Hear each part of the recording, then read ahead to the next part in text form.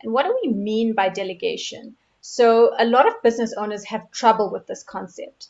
If we had to say delegate sales, for example, it is this giant thing in their mind and that they would need to delegate. And they would look at you and say, it's impossible to delegate sales.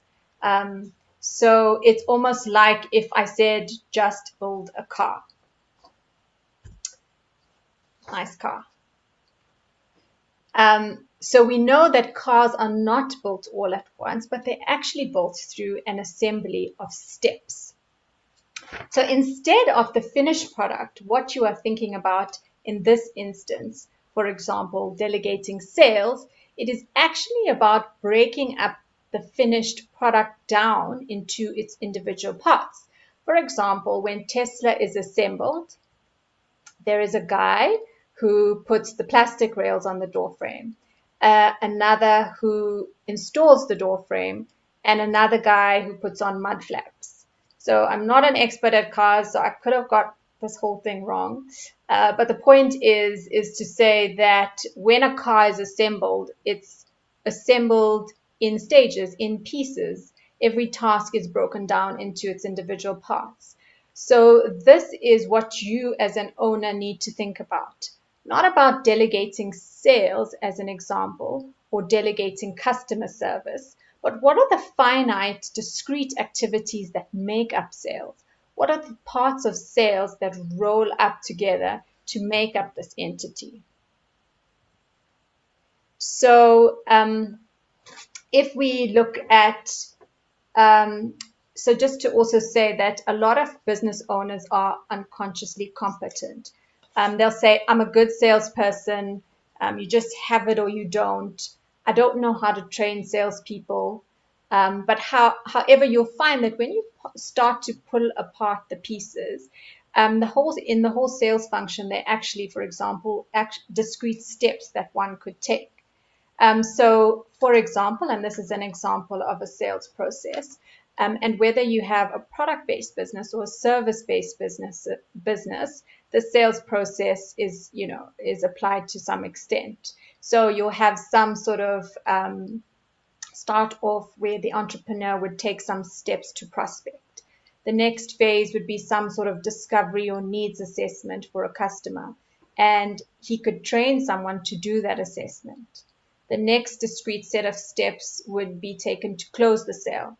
And in most cases, there's an onboarding component as well. So the secret to delegating rainmaking activities is not to delegate the whole thing, hook, line, and sinker, but first to break it up into its discrete parts and start training individuals to handle each individual part, like an assembly line worker assembling a car. So this leads us nicely to talk about the 4 stages of delegation. So I'm going to be brutally honest with you here, and you may not like what I have to say, but most business owners are very bad, if not terrible, delegators, because they don't get it when people don't understand what they want. They just tell them to go do it, and they very seldom provide instructions for going about how to do it. And they very seldom show or provide the ideal outcome they want, the level of information they want, and most importantly, the level of decision-making authority that they are willing to give their employee.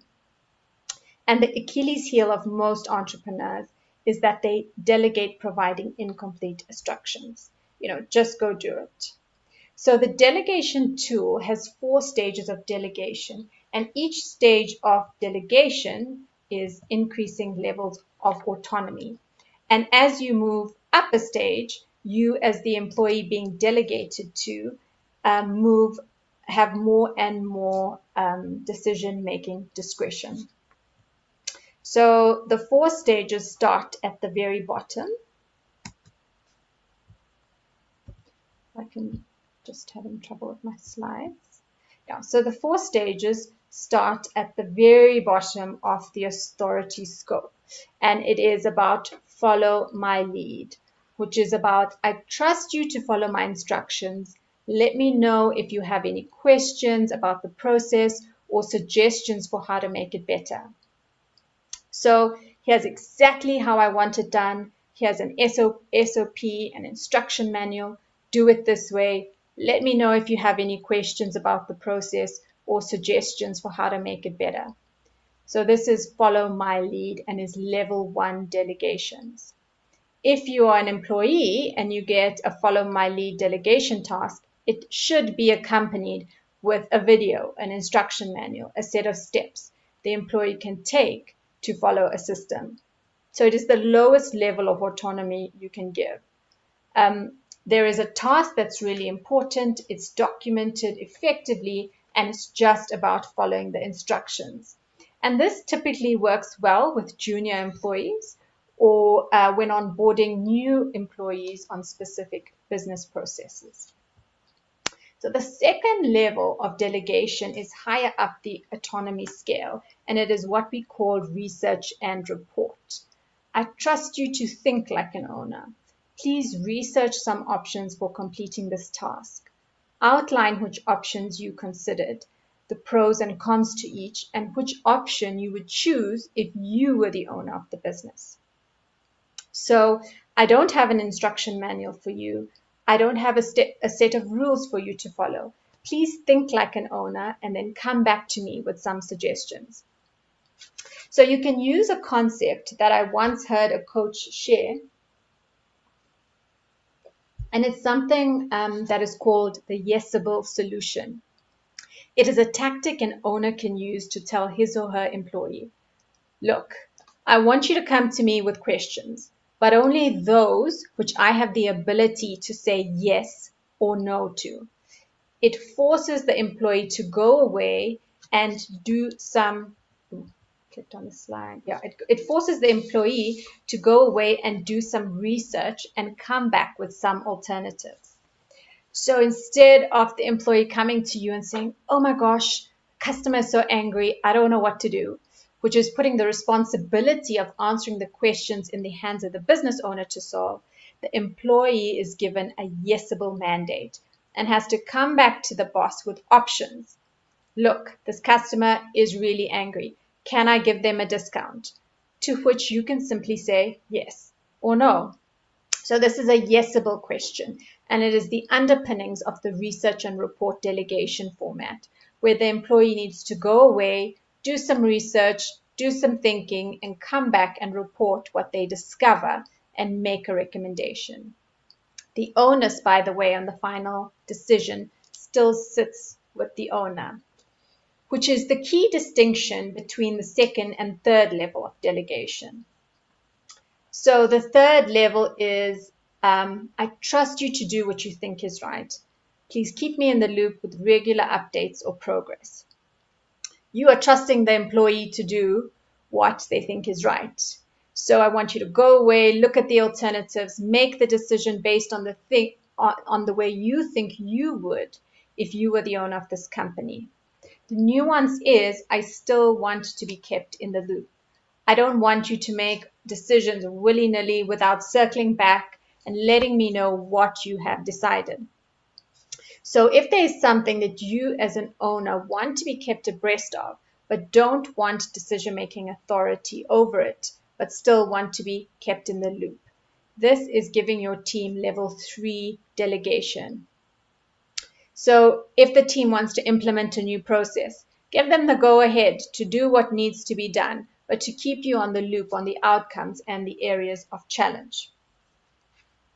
Which sets us up nicely for the fourth level of delegation, which is simply just do it.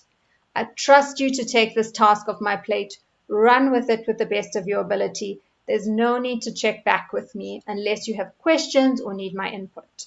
You simply cut the cord and let the employee run with it. So if, for example, someone has the responsibility of paying the electricity bill in the factory, they don't need to tell you that they paid the electricity bill every month, but obviously if the lights go off, you may take notice and ask some questions, which is actually quite a bad example given load shedding, but I hope you get my point. So typically, the biggest mistake that we see owners making is mixing and matching the stages of delegation Some owners truly want their employees to completely run with it and never report back. However, employees feel beholden to tell the entrepreneur what they have discovered and then force the decision back on the entrepreneur. The entrepreneur gets frustrated and says, "I told you to run with it."